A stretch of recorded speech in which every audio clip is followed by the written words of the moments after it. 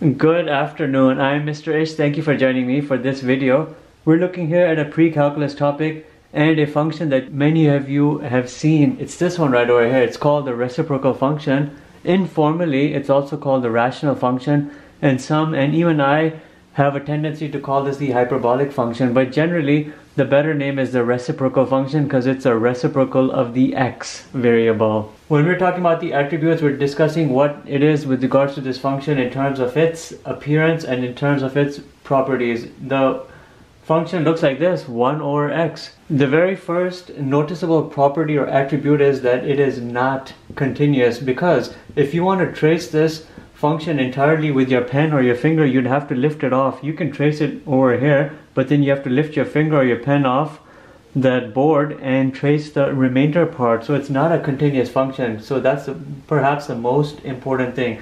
And the other one is that it has two asymptotes. There's a horizontal asymptote right over here, which is your y equals 0, the x-axis, the horizontal asymptote. It also has a vertical asymptote, VA, and this right here is the x equals 0, the y-axis. And remember, we're here referring only to this, the unmodified reciprocal function, which has not been translated or transformed in any way. Another thing is with regards to its domain. You can see in terms of the left to the right extent, the x-axis values, the domain is minus infinity coming up to 0, but not including 0, and then from 0 jumping across your y-axis and going onward to infinity. That right there is your domain, and interestingly the range is exactly the same. You will see it minus infinity to 0 and then 0 to infinity, because the range is from down to up, the lowest to the highest extent. So you'll see that the domain and the range are very well. This right here is actually a true function. It is a true function, and it will easily pass the vertical line test, and it will pass the horizontal line test. So therefore this function can easily have an inverse. What would be the inverse? If f of x is equal to 1 over x, that is y is equal to 1 over x. To demonstrate the inverse, you just have to switch the variables around. X is equal to 1 over y, and then you'd solve for the new y, and the y would still be equal to 1 over x. So what are we saying here? For this specific function, the function and its inverse are equal.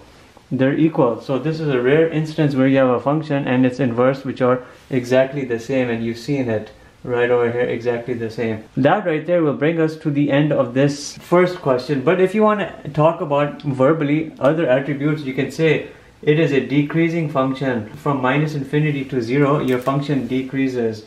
Think about it. It's going from left to right, it goes downwards. But then also from 0 to infinity, again it's decreasing because it's going downwards in terms of its trend. So this is always in some way a decreasing function, because the y values are always getting smaller as you go from left to right. See, as you go from left to right it decreases, but then as you jump across from left to right, again the function is decreasing.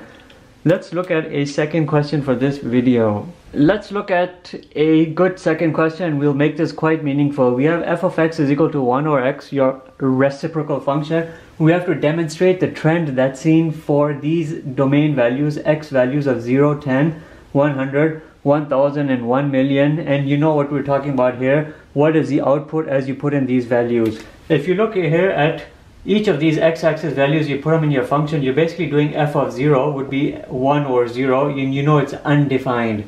But if you do f of 10, you're looking at 1 over 10, and that's 0.1. When you do f of 100, you're looking here at 1 over 100, which would be 0.01. And then when you know you're doing f of 1000, you're looking here at 1 over 1000, and that's a 0.001. You know all of these decimal values, is not hard. Now let's just do 10 to the power 6 and keep it easy. We're looking here at 1 divided by 10 to the 6. You know what you're going to have in terms of decimals. You'll have this, and I'll put it out for you. What happens if you were to put an infinity over here, an excessively large number? Then you're putting f of infinity. You're really putting 1 divided by an increasingly large number, and essentially what will happen, everything here will become 0. The trend I'm seeing is this: when you're putting an x-axis value of 0, you have an undefined.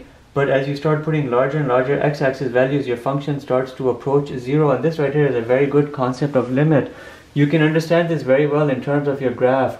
When x is equal to 0, you have a vertical asymptote. Your function is never touching it, but it's grazing it, and then As you become larger in terms of your x-axis value towards infinity, your function is approaching another asymptote, which is your horizontal asymptote, y equals 0, which is why as you increase the numbers, making them larger and larger, your function approaches in terms of x-axis value infinity, but in terms of y value it approaches 0. Look at this reciprocal function. In terms of y values, it's coming here from a very large number to a 0. As you're going from left to right, you're essentially going from a very large number to a very small number at 0. And this undefined can be construed as being an infinity. 1 divided by 0, you can mathematically consider that as an infinity. You're going here from an infinity y value all the way across to a 0 y value, and that's exactly the effect of your reciprocal function.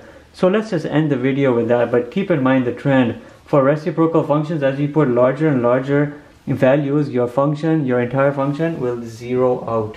And that's a good term to remember. Zero out doesn't mean that you've made a 0 in the denominator. It means your function here will equal a 0. It will become a 0. Thank you for watching. Have a nice day.